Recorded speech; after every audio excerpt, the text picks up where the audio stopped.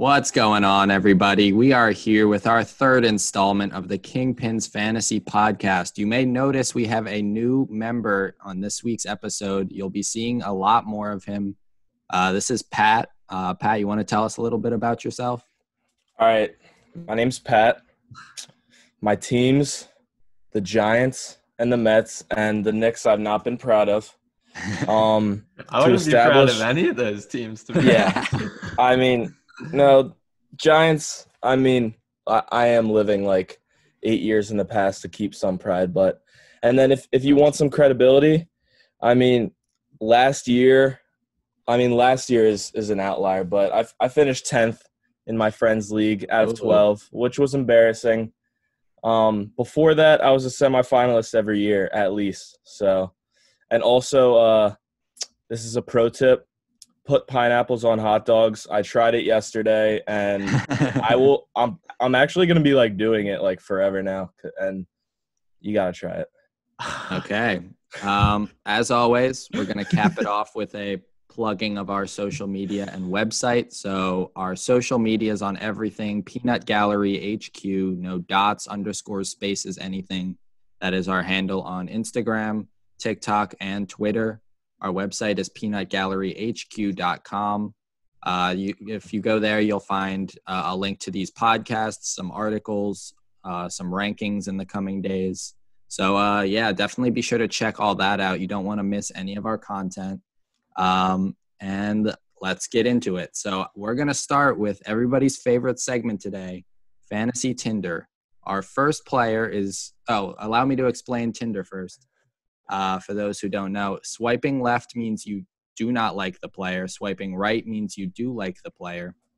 And swiping up or super liking means you like the player a lot. Now, we're not just swiping on the player. We're swiping on their valuation according to Fantasy Pros rankings.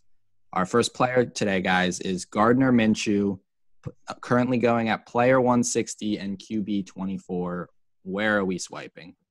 I think I'm going to jump in here first with this one. Not just in fantasy, but in life as a whole, I love Gardner Minshew. Wow.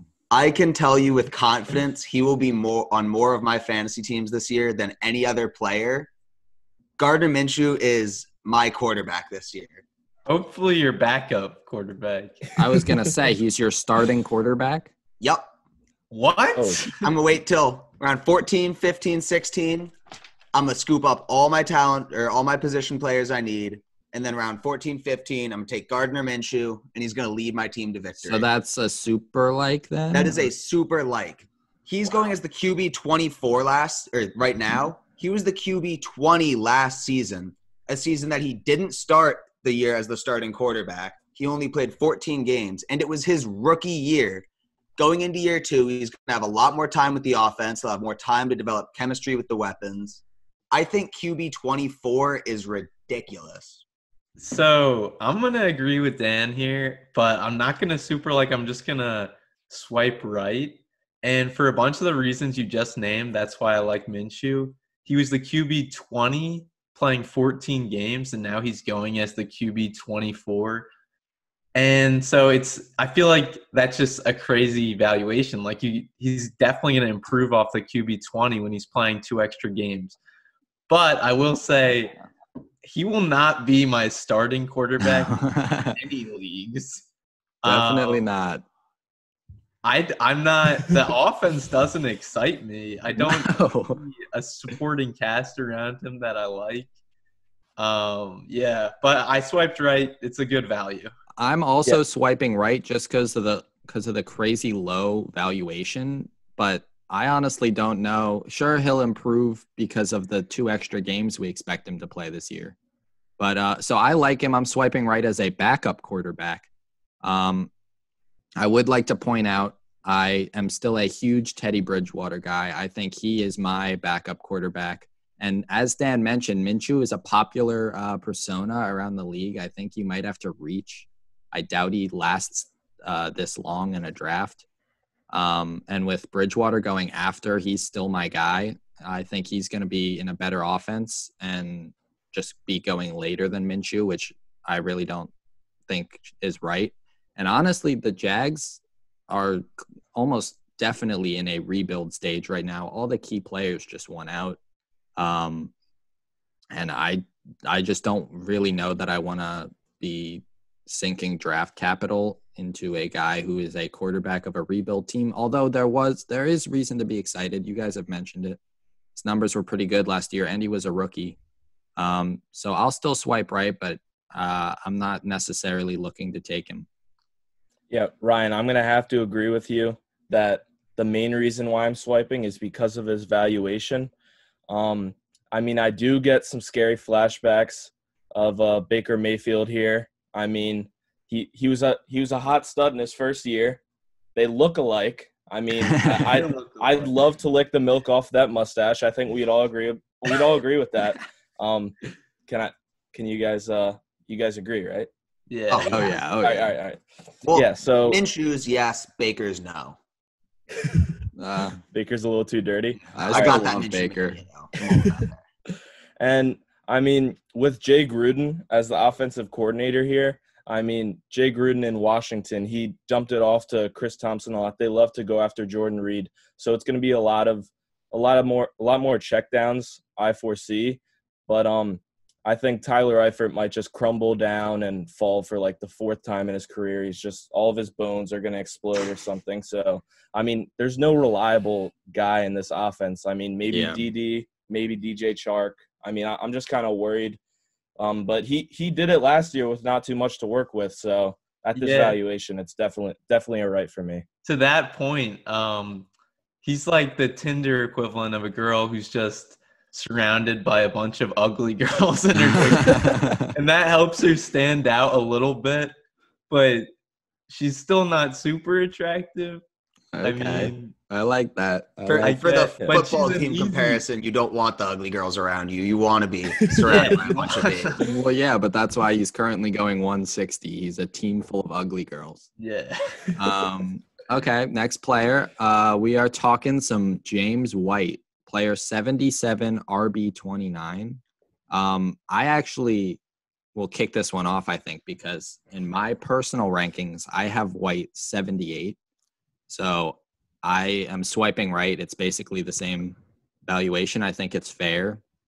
Obviously, there's reason to be concerned with the Pats D this year, but what is that, round 7? And he was RB 18 last year. I think Belichick will be playing it safe with Stidham. I think it's going to be a lot of checkdowns, which is basically White's role in this offense. And he wasn't a huge touchdown guy. He had like 6 touchdowns between running and receiving last year. So I can't really say I see the offense being bad as hurting him all that much. Yeah, he was the you said he was the RB 18 last year. The year before that in PPR he was the RB 7. So he has shown like he has that kind of upside. I don't expect numbers near that, but he is like just a pass catching machine. And I actually have him in my rankings at 72, so I think this is a good value. And I was looking at the running backs going after him. The only player I'd consider was Cam Akers for the upside. But if I'm looking for like a safe RB2 flex, I think James White's a good pick here. Yeah, I mean, White is just your classic, not super talented, but you know he has the pass catching role. You know he's going to catch 60, 70 balls at least. And that's just a safe position to be in. You're not going to get let down with James White. More often than not, you're not going to hit a home run with it. He's not going to be an Austin Eckler breakout type of guy, but he's going to put up points for you every week consistently and, yeah, get the job done. So with James White, I mean, comparing this to Gardner, this is like another situation where around him there's not too many. I mean, Gardner is way undervalued, as we've definitely found. But with James White around him, there's not really much to choose from. But I think I have to swipe left just because in the offseason, the Patriots have been focusing. In the draft, they went pretty much all defense, and then they got 2 tight ends. Dalton Keene out of Virginia Tech, he's going to be blocking. He's going to he's going to receive too, so he's going to be like an Aaron Hernandez guy. But I think let's hope not. Okay, no, I'm not talking off the field, dude. Please, no. Okay, and they gave the bag to Vitali from the Packers, so that fullback, they're going to ground and pound, and I see Sony Michel is going to get a lot more carries. And in the backfield in general, they have a lot of mouths to feed. Damian Harris has to get some love at some point, and Rex Burkhead is lurking as always with those weird beady eyes. He's like a fucking reptile, and I think they got too many mouths to feed. But I do see what you guys are saying in swiping right, because there isn't the running backs around. There's not really much safety.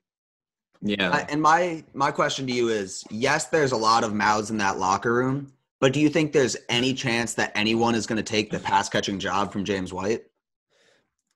I mean, I think he's going to be the lead pass catching back, but they're just not going to throw the ball as much. I mean, Stidham is inexperienced, and he will be checking down in the passing game a lot, but Sony Michel improved his receiving numbers from year 1 to year 2, and I think he's just going to be less of a committee this year from my eyes. Now, I also have a question about the mouths in the locker room. Are you discouraged by the fact that none of those mouths are kissing Tom Brady's son this year? I mean, it is painful to see that, because that kid, I mean, growing up at a young age, you're used to getting a lot of love, a lot of facial love, a lot of, right sweet on the sweet little kisser. I mean, every time you feel it, like 12 times a day, I'd say Tom Brady would just go up into his son's room and say, son, I mean, I love you. And he's like, Dad, you did this 20 minutes ago, like, chill. So it is going to be a big change, but Belichick is used to any situation. I mean, there's definitely in the 1940s something like this happened, and he has the experience. So, can I ask, how did that meme start? I forget what started the Tom Brady. He posted a video of him kissing his son. So he did this to himself. Yeah, no, he's just a weird dude. Yeah, but it's like a family thing. There's videos of his dad kissing him. Oh, when really? He wins the Super Bowl. On the lips? Yeah, like a 70-year-old man kissing a 35-year-old man. It's not just that Tom kissed his son. It's how awkward the whole thing was. Yeah. Tom, goes in for it, and his kid's Tom's lying down, so his kid goes in, and Tom, pulls his head. It's all right, just Danny, uncomfortable. You remember exactly how they were placed? Did you watch that video repeatedly to? I wouldn't be surprised. Absolutely, I would not be surprised. Yeah, Dan has that video saved. I'm an analyst. I need to watch the replays. Make my analysis, review the film, see really how Tom's hands are looking heading into next season. Yeah. Before we hit our next player, Dan, I want to thank you for trying to get this Starbucks sponsorship off the ground. Don't think I didn't notice. Fresh. All right, our next guy, Deebo Samuel, player 69, wide receiver 31. Where are we swiping on Deebo? So I'm swiping up on Deebo. I've got a super like for Deebo Samuel. Yeah, so he's the wide receiver 31, correct? Being drafted as. Mm-hmm. So last year, he was the wide receiver 31 in fantasy as a rookie playing 15 games. And that was also with Emmanuel Sanders, who is now gone. I think he's the Oh. Am I frozen or is everyone frozen? Cool. I think Ryan's open. Ryan, all right, now you're good. You're good. All right, there we go. You're in front. He's back. All right, there we go. All right, brief technical difficulties. There we go. Happens. Yeah, so the last 8 games of the season, he averaged 16 points per game. And that was when his snaps finally saw an uptick.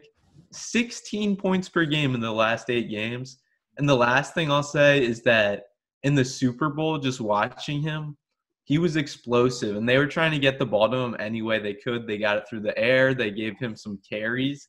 I think he's an explosive player. And I as the number one in that offense. I know it's a run-heavy offense, but I still could see him finishing top 20. And wide receiver 31 to me is a steal for Deebo Samuel. I'm gonna have to disagree with that. I'm swiping left. He was 31 last year, and that's true. And I could see why you would think being the wide receiver 1 and another year of experience would boost that. But Emmanuel Sanders in his stint as the Niners wide receiver 1 finished wide receiver 34 over that 9 or 10 week stretch, whatever it was. Well, I mean, Deebo in that, I don't know what he placed in that 8-game stretch, but he was averaging 16 a game. That must have been top 15 numbers. Yeah, I'm just not sold on receivers in this offense. If Jimmy Garoppolo wasn't known for just being an overall hunk and banging porn stars, I feel like he would be getting at most a Kirk Cousins level of respect. I just feel like the recipe in San Fran is that they play a great defense and then they run the ball out and burn some clock. Marquise Goodwin isn't there to take the top off. I mean, he's a literal track star. And there's just not a huge commitment to passing the ball. I am not thrilled about this pass attack at all. And while I think 31 might be a fair valuation, I think the odds of him getting any higher are just not that good. I'm looking for some more high upside players at that range. All right, so I feel the need to jump in here. I'm going to preface this by saying I am swiping right on Deebo Samuel just because he was the wide receiver 31 last year. It's another year in the system. He's going to keep progressing. He will improve. But the fact that neither of you have mentioned George Kittle and the fact that he is the number 1 pass catcher in this offense and any other statement is just absurd. Where was George Kittle those last 8 weeks, Dan? The last 8 weeks of last season, where was George Kittle? He was there. He was being best tight end in football. Yeah. Niners love him. They're going to keep feeding him the ball. He's the number 1 target in San Fran. And you guys neglected to mention their first-round receiver, Brandon Ayuk, who I don't think will have a huge role in this offense right off the bat, but he is definitely going to take away some looks from Deebo. I don't know about no that. more than Emmanuel did, though. That's why I left it out. I think in this position, this is a lot different than the running back situation because there's not really much to work with around the James White area. But in this area, I mean, you could go some players that are ranked behind Deebo right now. Hollywood Brown, he's a rookie last year who's also going to trend up. Gallup, I mean, even though they picked up CeeDee Lamb, there's still a lot of room for him to grow.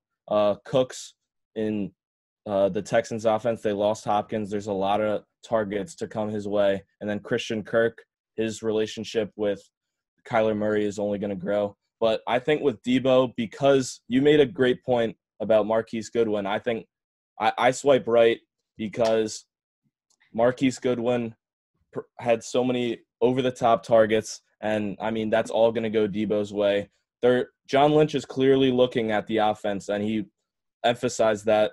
I mean, even though they went Javon Kinlaw first, they still went Brandon Ayuk like 10, 12 picks later. So I think they want Deebo to get over the top, and Brandon Ayuk is going to force the safeties from focusing on Deebo too much. And in a second-year wide receiver, they're going to grow from their first year. Deebo did not look like a rookie last year. He looked like a grown-ass man who was just putting his nuts all over every defense's face in the playoffs. So.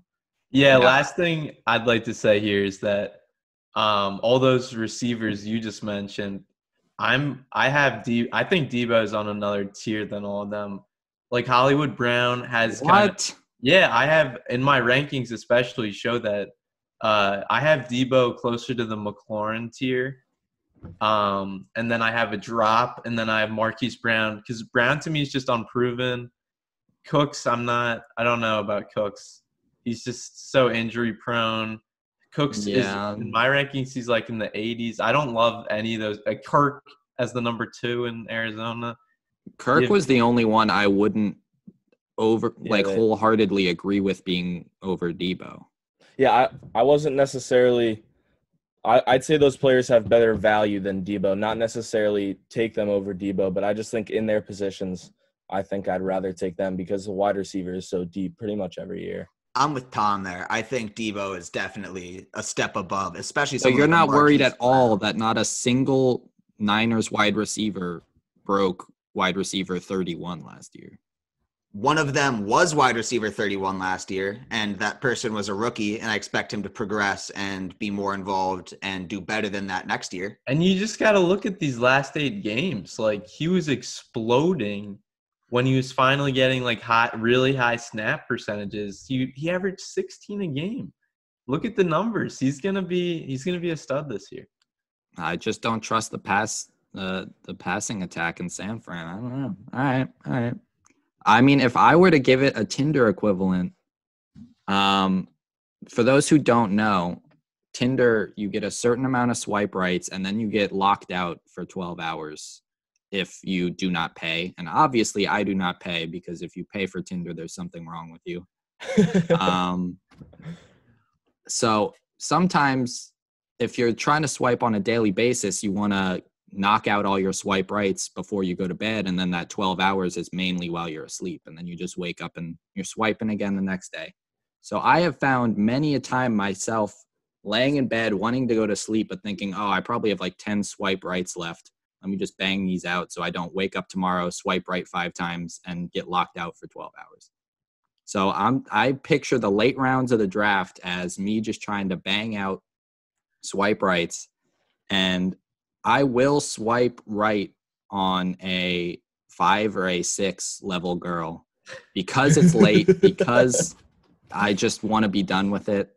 So Deebo Samuel, I could see myself drafting, but I just think that there are better things around him, and I just don't really see any upside. I think he's a girl who's clearly a 5 or 6, and if he was hotter, he would look hotter than a 5 or 6 in his pictures, because girls are not going to post their most mediocre pictures. I think maybe so much upside. Maybe the first half of last year he was a 5 or a 6, but that second half he's trending towards an 8, 9. I think Ryan's on Tinder too much. That's what I took. Yeah, I actually haven't used it in like 4 days, but wow, back in my prime, yeah, I was definitely on a grind. Long ago in Ryan's prime, the age of 12.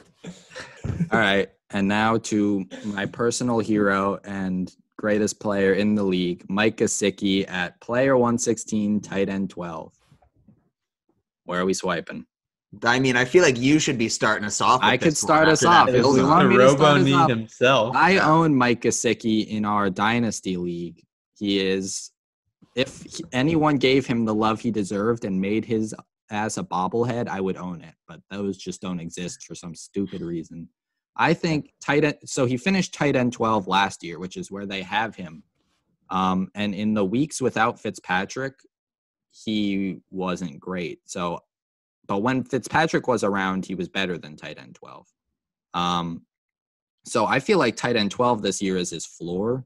That was as a second-year player last year. He will improve.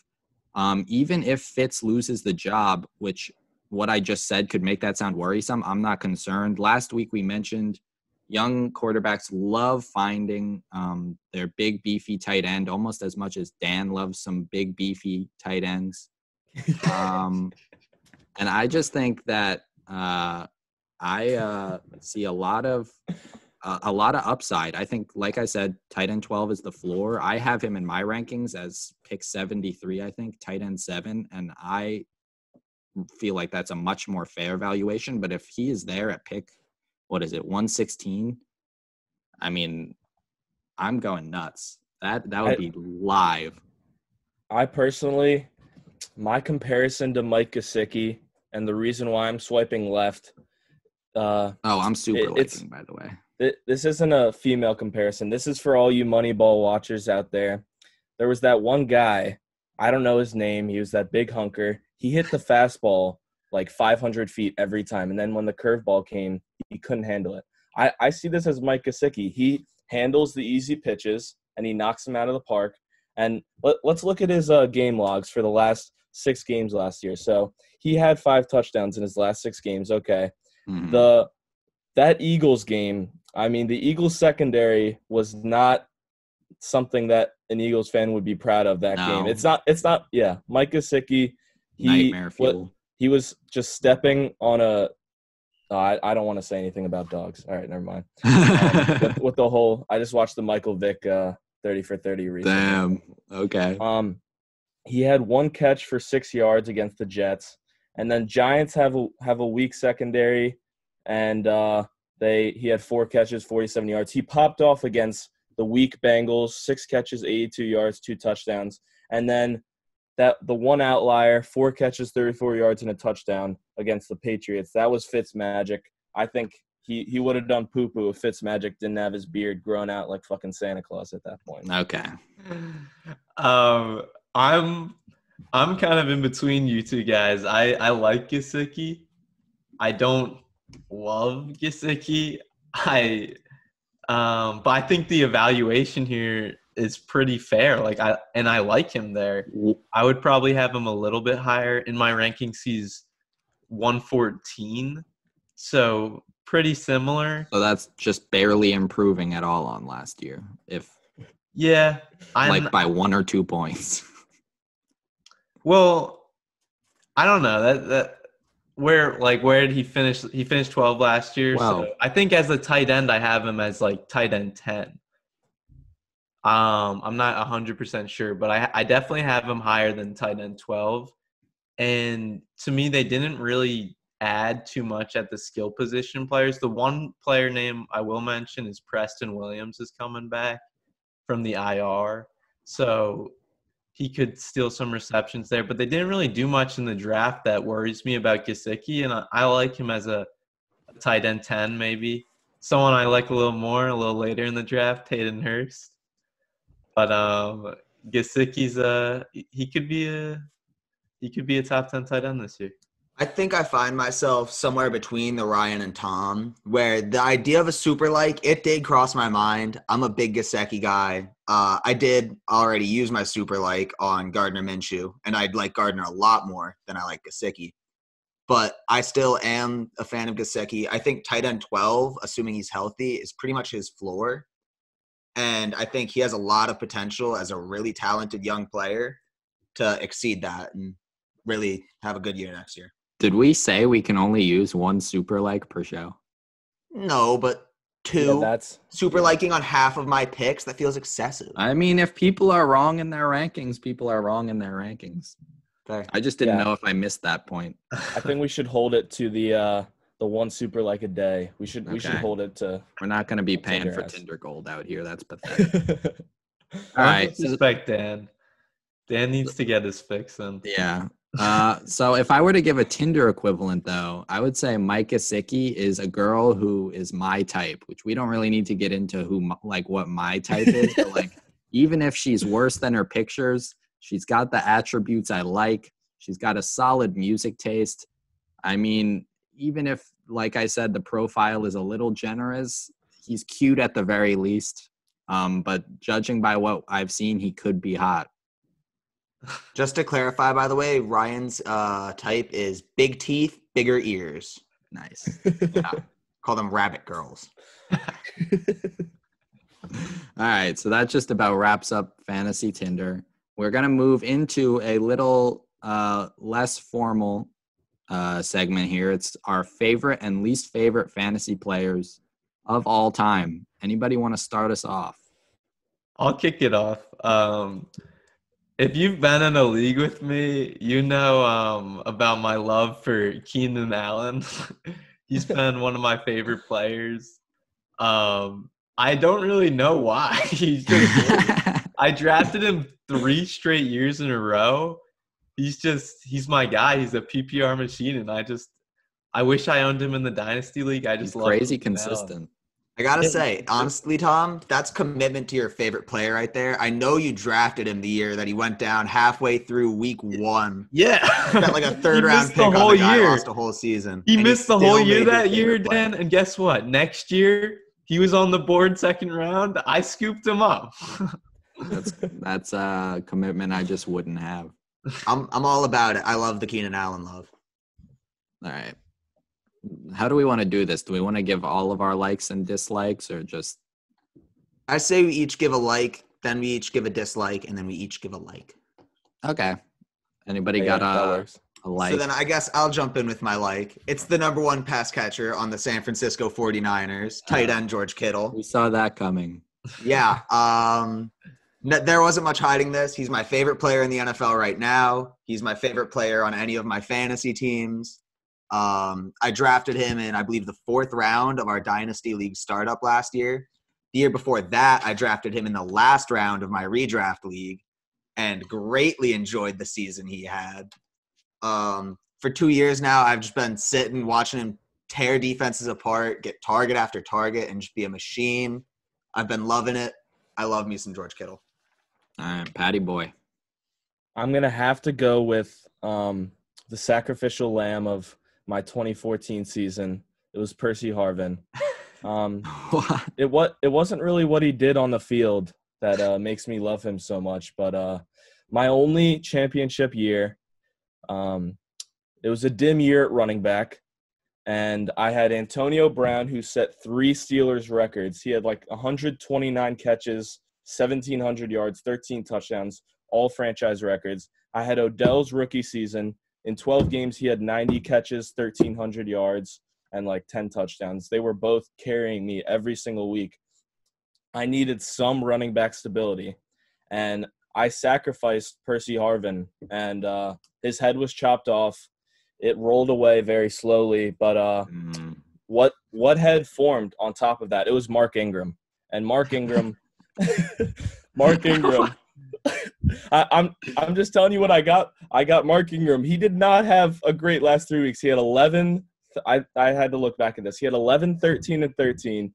Not impressive, but it was so much better than what I had before. Monte Ball was dead at that point. God, throwback. I drafted him the first round the year he had the groin injury in like week 4 or 5, and I needed some stability, and Mark Ingram was that. And Percy Harvin wanted to be on a championship roster, but I had to sacrifice him. Matt, can you let the listeners know what your team name was? Yes, my team, the greatest fantasy football team name I've ever heard. I haven't heard anything better. Percy Gives No Mercy. In the playoffs, I stomped on my opponent's throats, and I did not give up. Respectable. As any return listener knows, I am the champion currently of our Dynasty League. And a large part of that was due to my savior, Aaron Jones. Got him in the 4th round of our startup, and he was strong all season. He finished as the RB2. He was fun to watch all the time. I had Devontae Adams as well. I loved me some Packers games. But what really sealed the deal, made him my team MVP for the season, I was at one Dan Marks's house watching Week 16 as I faced a friend of ours in the finals, and Aaron Jones against the Vikings. I was down like 20 going into the game. I had Devontae and Aaron Jones. He had Thielen, who put up a fat 0, so maybe he's one of my favorites too. And Devontae's doing good, but it was basically neck and neck, and there was still enough time that if Thielen caught like a 10-yard touchdown, there was like no coming back. But the Packers have the ball around midfield. Jones looks like he's about to get a 3-yard rush and emerges from the pack, takes it down the sideline for 56 yards. I'm on my knees. I'm doing this. Dan congratulates me on a title won, because at that point it was all but finished. All-time great moment. I love me some Aaron Jones. A little disclaimer for Aaron Jones dynasty owners: sell the guy while you can. No, the value's I only never going will. down. He will retire on Team Swish. Swishing the Swamp Rats. And speaking of our dynasty league, is it okay if I get in with another player I love, or are we going dislike? You can just Follow your yes, little heart's Tom. content. Okay, well, a player on my dynasty team who I drafted in, I think, the 5th round last year, Chris Godwin. Very predictable. Yeah, very. I love Chris Godwin, and I've loved him since he was at Penn State. I'm just gonna do a little humble brag here. I called his breakout. I made a bet with Ryan that he would finish above Mike Evans Ryan owned Mike Evans, and Chris Godwin didn't just finish above Mike Evans. He finished as the wide receiver 2 in fantasy. On Sleeper, where we have our Dynasty League, you can have a little nickname for the player. And my nickname for Godwin is "Don't even try to offer me something," because he will not be traded. I will not trade Chris Godwin. As Ryan just said, Aaron Jones will retire on the Swamp Rats. Chris Godwin will retire on Team Fly Eagles Fly 3. And George Kittle will retire on Dan's Fantasy Funky Bunch.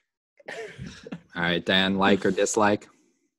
I guess I'll stick with Tom, throw out another player who I love, and that's Antonio Brown. Off the field, I hate him just as much as the next guy. He's an imbecile. He's a lunatic. I don't get it. But my goodness, is the man good at football. I have won 2 fantasy championships in my life, none in the Dynasty League, which devastates me and is the only thing that matters to me. But Antonio Brown was a key piece on both of those teams. He's such a fun player to watch when he's good. You know the ball's coming to him when the Steelers were in the red zone, and he just caught touchdown after touchdown, made amazing catch, amazing player after amazing play. Antonio Brown might be the most fun I've ever had watching a fantasy football player who I own. Yeah, I'm gonna have to make the lights a little more dim and go with someone that I hate because there's so much positivity radiating out for AB. Joseph Foria. You may not know the name, but when I was about 5 years ago on Thanksgiving morning, I looked this at the waiver wire to see who was available because Joseph Foria is always there. He will always be there. No one will ever have him on their roster because he is so bad. But I wanted something to root for at the 12:30 game for the Lions, and I put in Joseph Foria, and he did awful. Just sounds like your fault. No, I mean it might be, but he's a 6'8". He looks like the Fox like Megatron guy. He looks like a fucking robot. And I was like, yeah, this guy's just gonna go fucking off Thanksgiving. He's gonna eat all the turkey legs. I think they were playing the Bears, but it did not work out, unfortunately.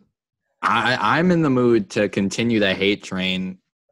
If I was in a room with Hitler, Bin Laden, and Allen Robinson, and I had 2 bullets, I'm shooting Allen Robinson twice. No. Fuck Allen Robinson. Fuck Allen Robinson. Don't After his that. big-ass season, I drafted him, blows an ACL, I think, something like that.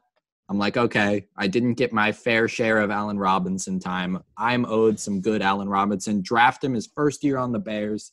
Second round, I think he was my wide receiver 1. Awful. Finished as like the wide receiver like 23 or something. Just unrootable. And I even like benched him 1 or 2 weeks just to maybe get his head right, put some discipline in him.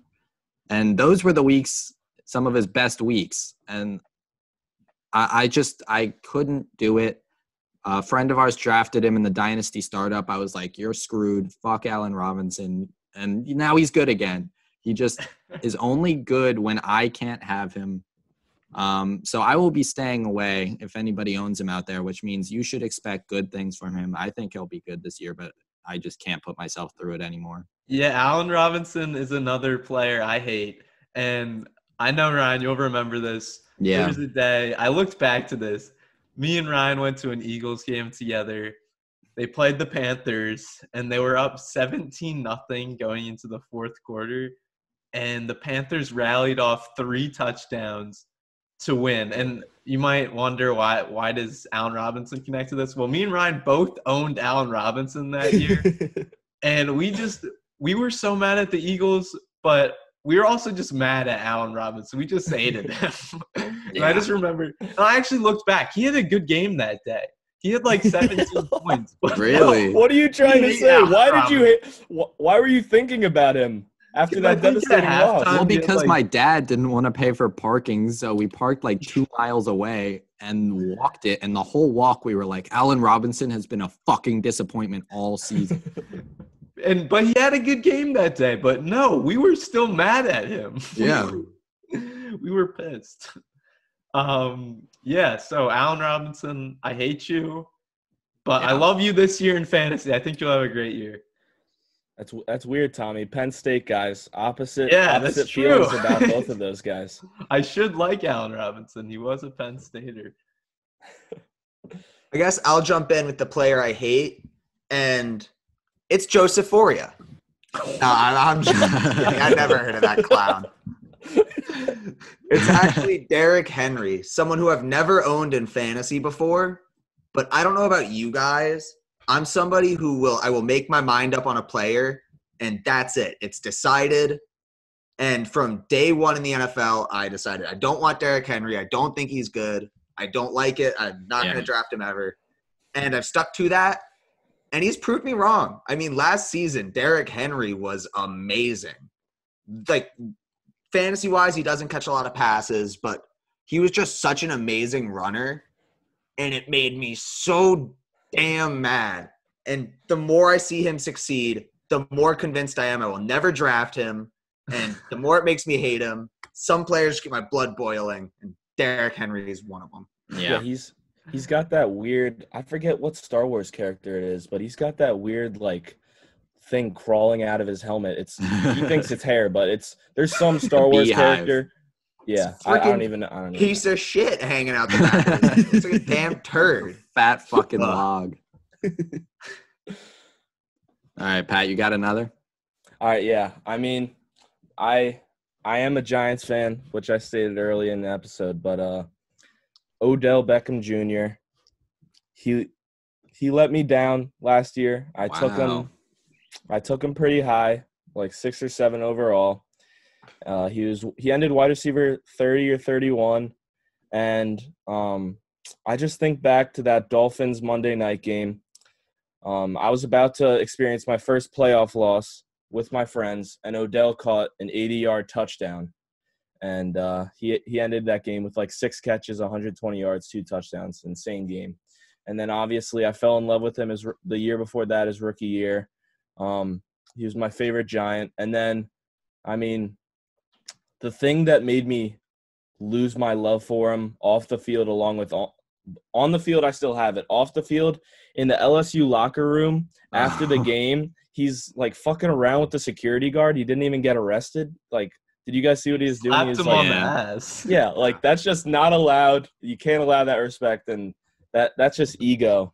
And he's always saying shit about the Giants. I mean, the Giants traded him because they needed help on defense and because he was weighing them down mentally. It's just a struggle with him every game. But I think talent like that wins out. He's bred to be a performer. He could have been an Olympian in soccer. His mom was an Olympic track athlete. I mean, he's got like talent that most people, like most humans, just never go near. And I think I'm not going to give up on him, but when the Browns play the Giants this year, I think it's going to shift, and I'm going to lose any love for him that I have remaining. Yeah, I bet he pulls some shit that game. For sure. Terrell Owens kneel on the logo. Or I don't know. Is it a home game? Do you know? I think it's in New York. Yeah, I'm pretty sure it's in New York. I'll check right now. All right. I'm tempted to go with Arian Foster. He was my first love in fantasy, but I'm in the mood for some Mike Gesicki, honestly. Now, in our dynasty startup, we kind of underestimated how long the draft would take. It was like 20, 22 rounds? Yeah. And so I was hosting the draft at my house, and around like round 13, it had already been like 3 hours, which was longer than any of us had expected. And I had to go to work. I work at an ice cream shop, so everybody was like, all right, let's go. So we continued the draft while I was at work. Everyone just crowded into the shop. I'm drafting while I'm making milkshakes. And I'm not really paying attention. And I had listened to podcasts and done a ton of research, and I had heard that Mike Gesicki was a guy to watch. And so in the 17th round, I draft Mike Gesicki, and everybody starts cracking up. And they're like, I'm like, what? And they're like, that is your 4th tight end. And I go, I just haven't been paying attention. I was just taking the top guy on the board every time I could get, because people kept coming in. It was a busy day.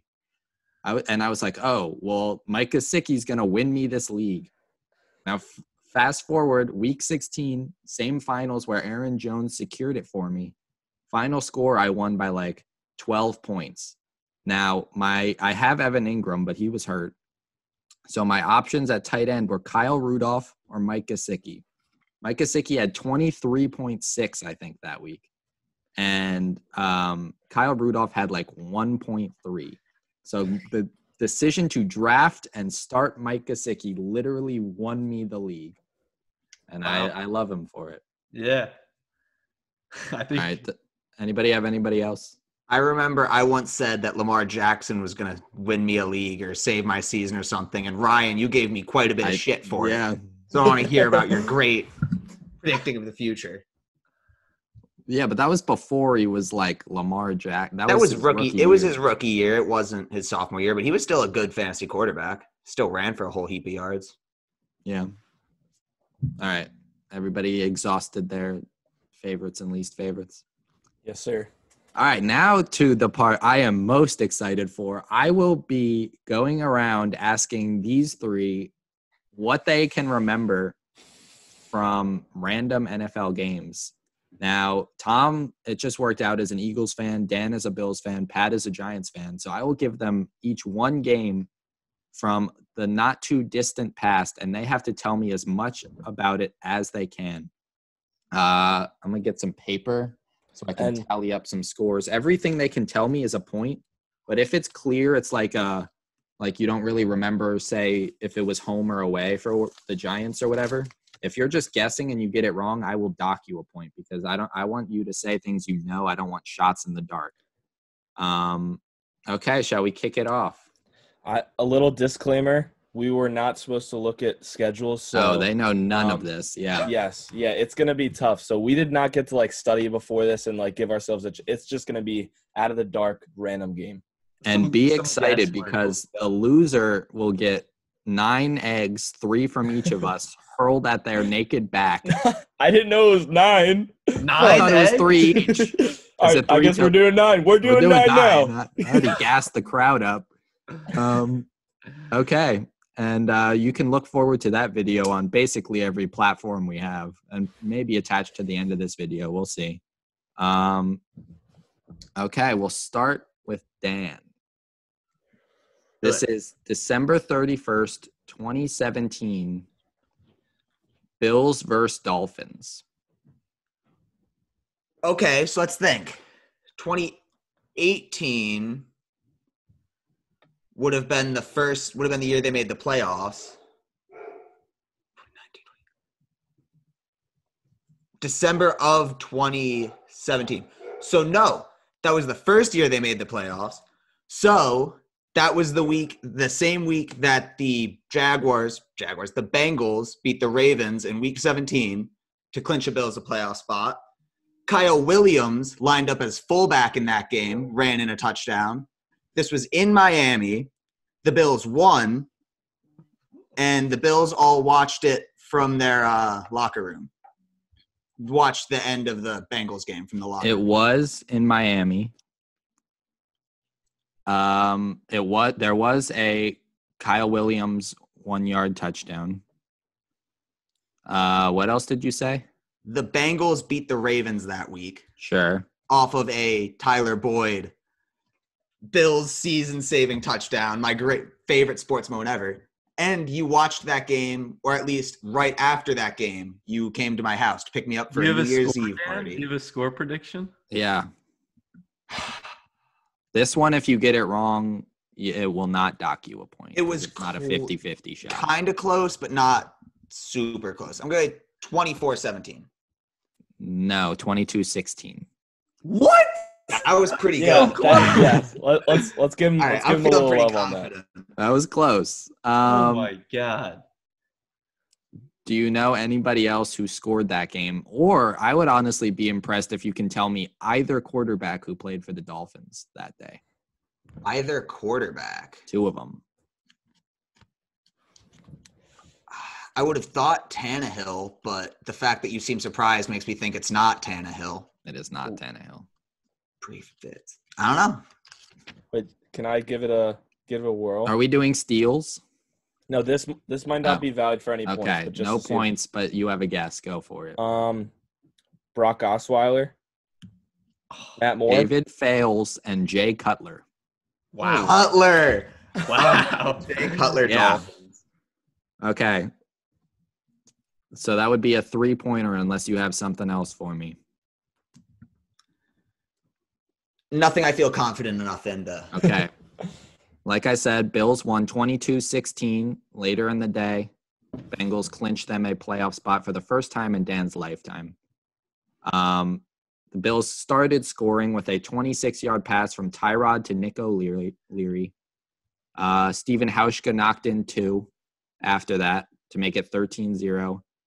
Kyle Williams drove in another 6, but then they failed a 2-point conversion. Then Dolphins kicker Cody Parkey, maybe he's my favorite player ever, actually. Double doink. Makes it 19-3. Hauschka makes it 22-3. Jarvis Landry catches a pass from Fales. They fail the 2-point conversion. And then David Fales has a 1-yard rushing touchdown. Cody Parkey extra point. Was in Miami, as you said. We now go to Tom, I think. Yeah, Tom's next. We have Eagles versus Giants on September 24th, 2017. That is week 3. Eagles versus Giants. All right, so you give Dan arguably the most memorable day as a Bills fan in recent history. I promise you this is fair. I was gonna say. Week 3. I remember this game. Oh, yes, I know this game. Okay, week 3. So, week 3. This was the year we won the Super Bowl. 2017. You said. Okay. Well, this was Jake Elliott hitting the 61-yarder. Mm-hmm. Jake the Giant Slayer. The play before that, Alshon Jeffrey caught a pass with like 1 second left. It was like the Eagles were at like the 30 or like the 40 maybe, and then Wentz threw a dot to the sideline, and Alshon got out of bounds with like literally a second left. I'm pretty sure. I'm checking on the second thing. I know the pass you're talking about, but if the second is correct, I will give you a point.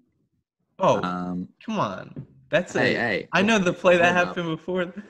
Carson Wentz made a bet his game check. Ooh. Wait, what was the bet on? I don't remember that. He bet. Oh, he didn't tell Jake Elliott. He told another Eagles player. It might have been Chris Long that he. It was Chris give Long. Elliott. It was who? It was Chris Long. That's brilliant. That's a point right there. I gave it to you. He told Chris Long he'd give Jake Elliott his game check if he made the 61-yard field goal. Let me think of the score. I know we won by 3, obviously, because it was going to go to overtime. The score. Yes, it was with our. It says the kick went in with 0 seconds, so I guess that isn't necessarily 1 second left. I don't know. I'm pretty confident it was because I remember watching it back. I remember thinking that we were lucky to have a second, I feel like. Unless I'm thinking of another play. I feel like it was a really close call. They gave us the second left.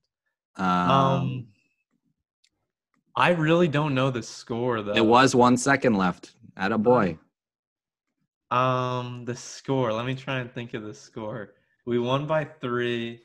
I remember the Giants came back too. Like we were up big. They definitely scored in the 4th to tie it. I really don't know the score though. I'm gonna guess like 24-21. 27-24. Oh, that was my next close guess. That was what I was. Oh, that doesn't give you shit. I was close to score. I want that to be noted. My score guess is close to cancels Tom's. out. That cancels out Dan's close score too. Yeah. Is there any questions you can ask me, and I can see if Let's see. You haven't given me anyone who scored a touchdown that day. Okay. So we had LeGarrette Blount. We didn't have a Ajayi yet. Oh, Alshon scored a touchdown. He did not. No. Is that a -1? That's totally a -1. Yeah, that's a -1. Yeah. That was a bad guess. No, stop throwing out guesses. Stop throwing them out. Come on, I can get. All right. Elliott hit 2 field goals. Elliott had 2 field goals. That's because he knew the score. Yeah, 27. Oh, or missed. Oh, okay. He also had 3 extra There could have points. been other ways. There could have been other ways. I'm trying to think what happened in that game. 3 Home and extra away. points. Oh, that was a home game for the Eagles. Yeah. Joel Embiid was in attendance. He was in attendance. Is that a point? I'm giving that. He literally was 20 feet from me. I was at this game. I'm trying to think of any scores. I can't think of the scores. Manning threw a touchdown, I know. Hopefully. I'm not giving you that. Yeah. That'll be it, I guess. If you could give me how many he threw. That's too risky. I It don't is too think risky. I can come up with that. Wait. 2017, we won the Super Bowl. I have a feeling, I don't know, I don't want to submit this.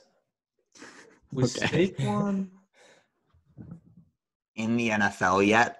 No, Okay, I'm thank not gonna throw out the You're running helping back. your opposition here. All right, yeah, Ryan, you could say what happened. I think here, Tommy, are you still gonna guess anything? Or I'm done, I think. Yeah. All right. Okay. was Rashad Jennings the running back, the main guy, Rashad Jennings. or was this a year after? There was actually a tie for lead rusher that day for the Giants, 22 yards each. Orleans Darkwa and Paul Perkins. Orleans, the Darkwa, and Paul. Darkwood days. Okay, like I Darkwood said, days. 27-24 Eagles on a 1 second left 61-yarder from Jake Elliott in Philadelphia. LeGarrette Blount rushed for a touchdown. Ertz caught a touchdown.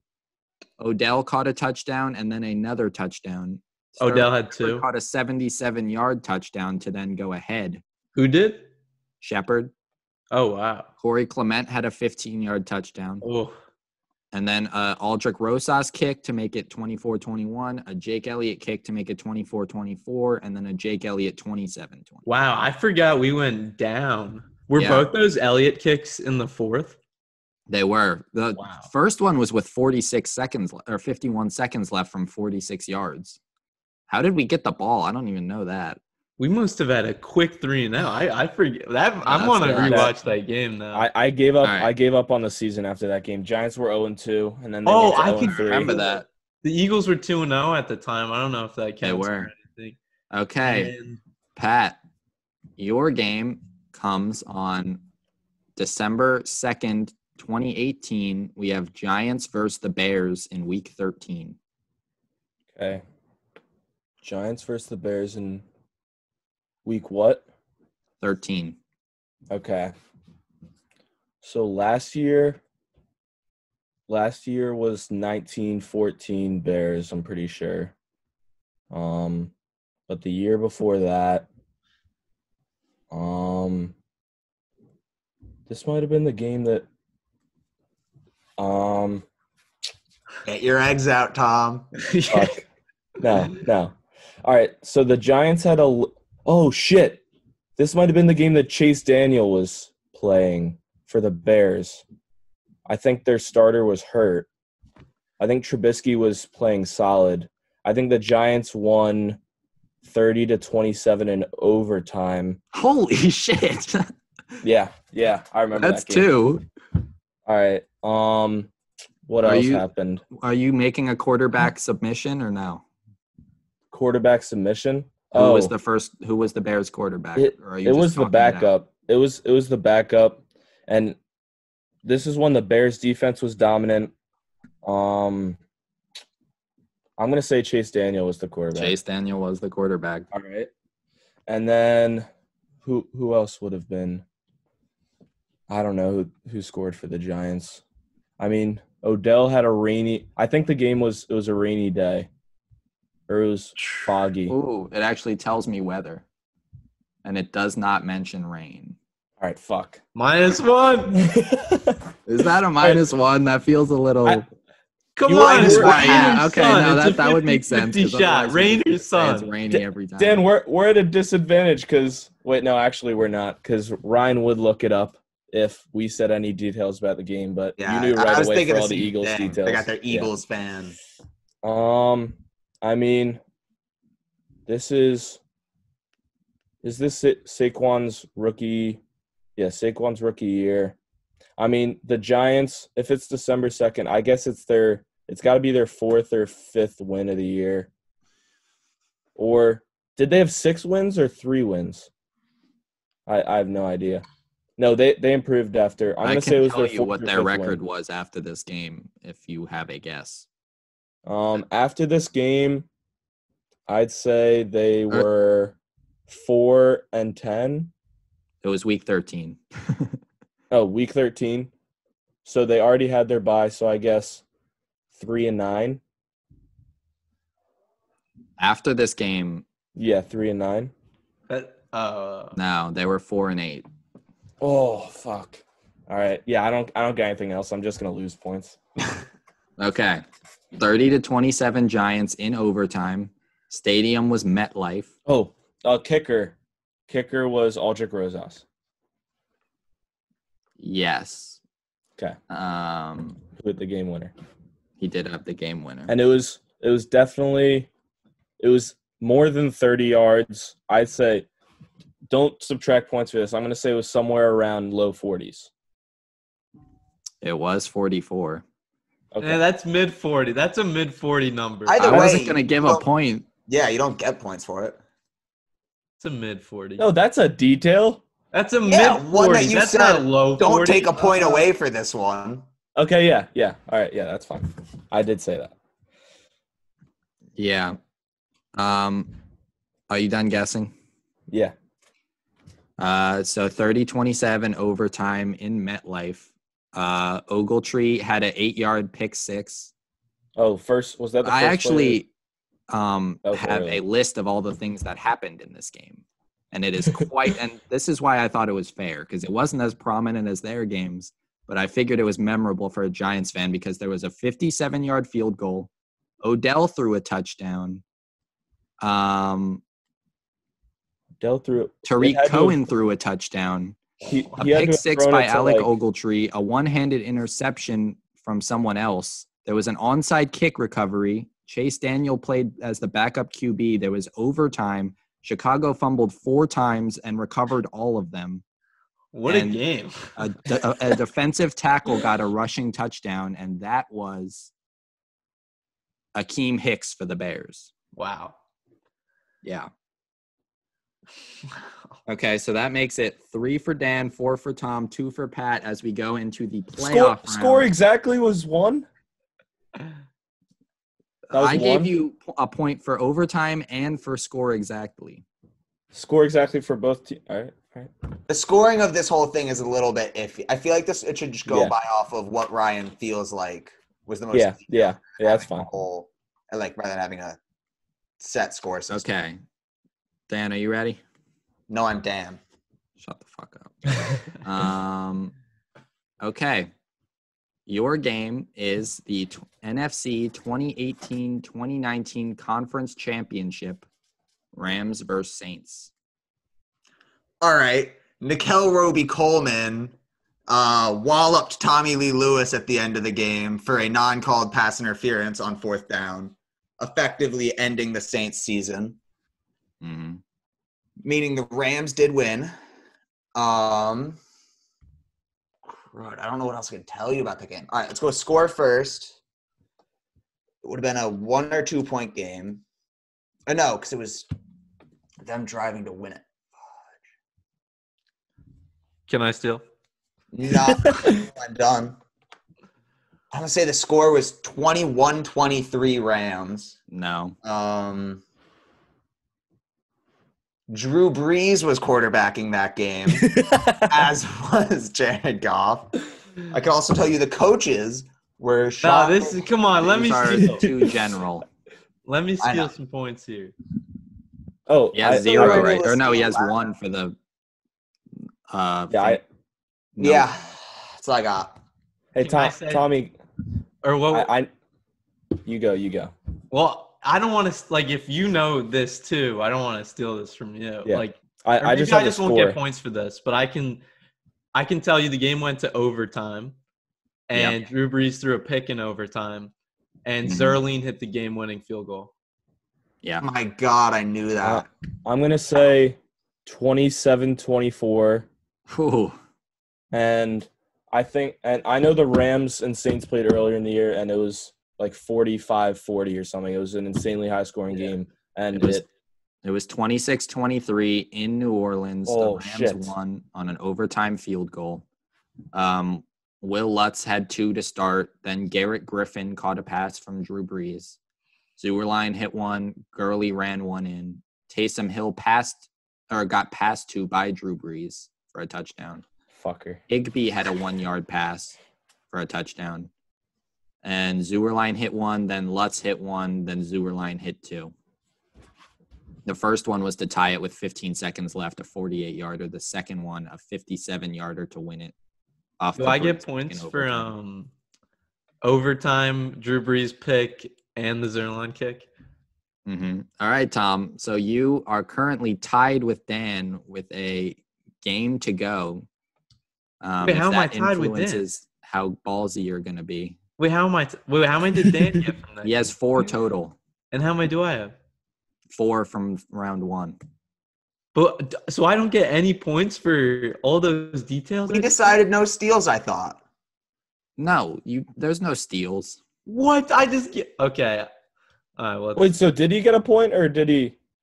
Dan got 1 point for the Tommy Lee Lewis no call. Oh yeah, it went. All right, yeah, that makes sense. Great. Hold on. Let me pull up all of the stats from this next one. It is the NFC 2018-2019 wild card Cowboys versus Seahawks.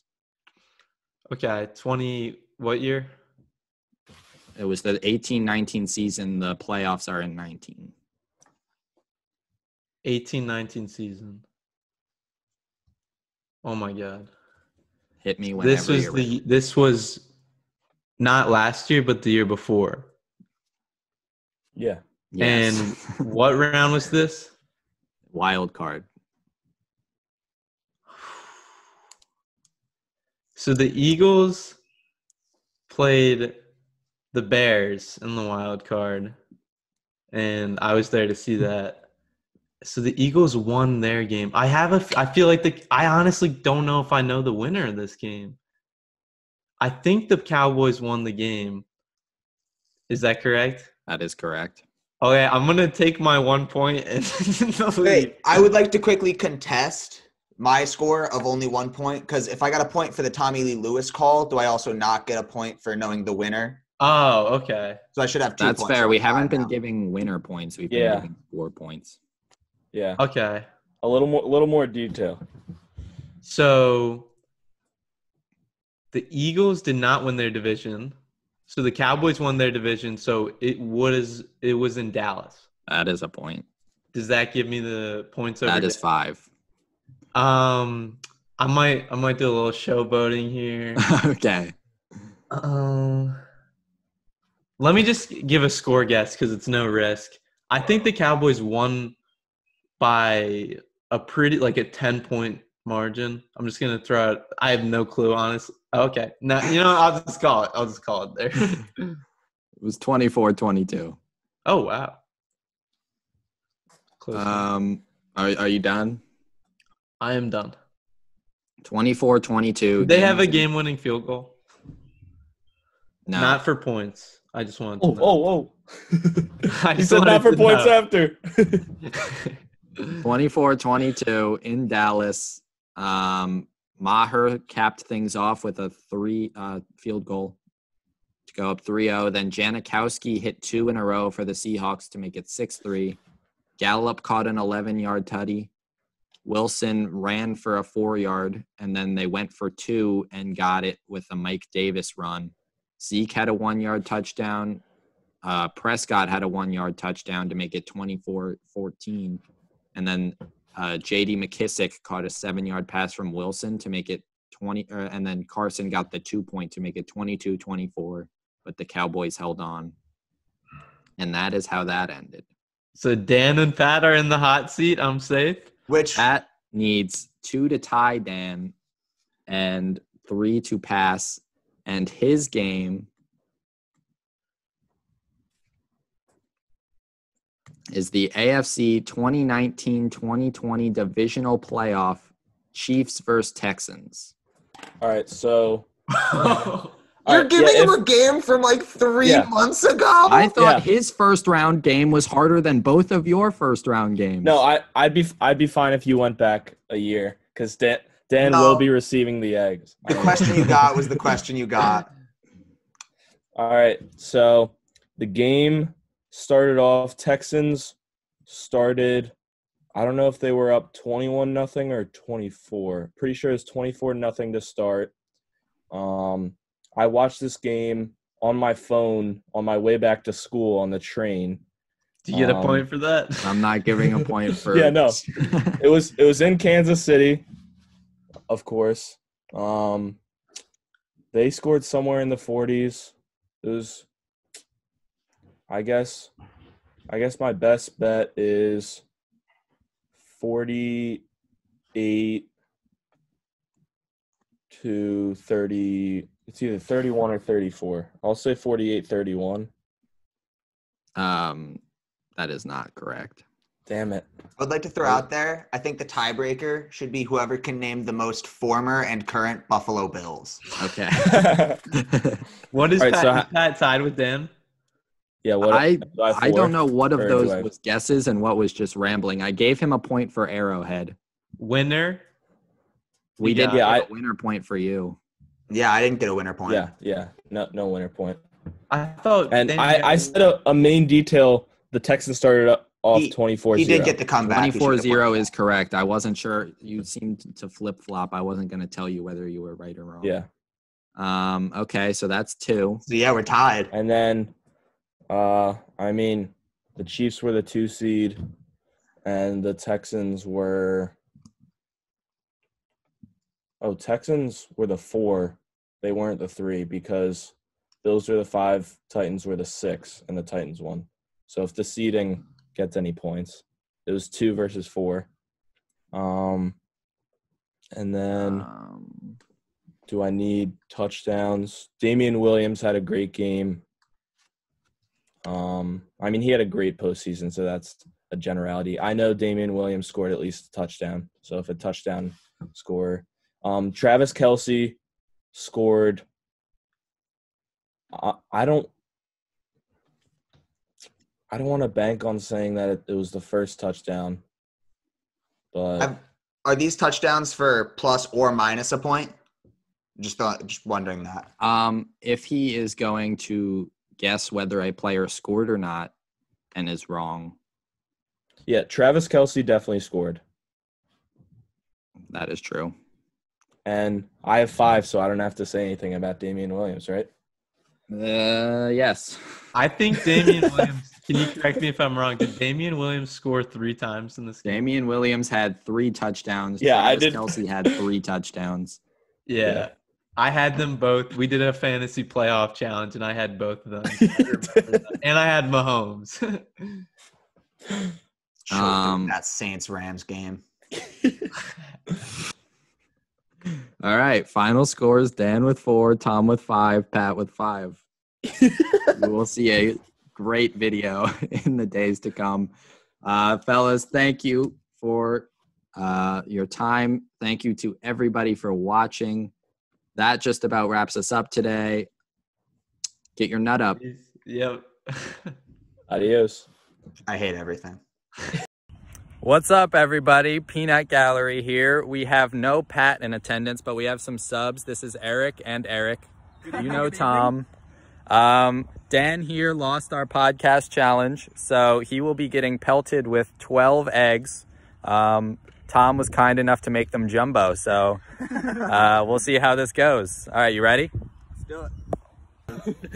This is gonna hurt so fucking bad.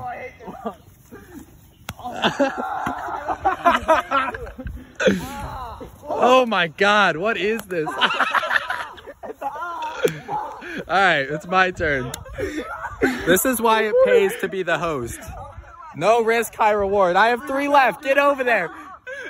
Let's go.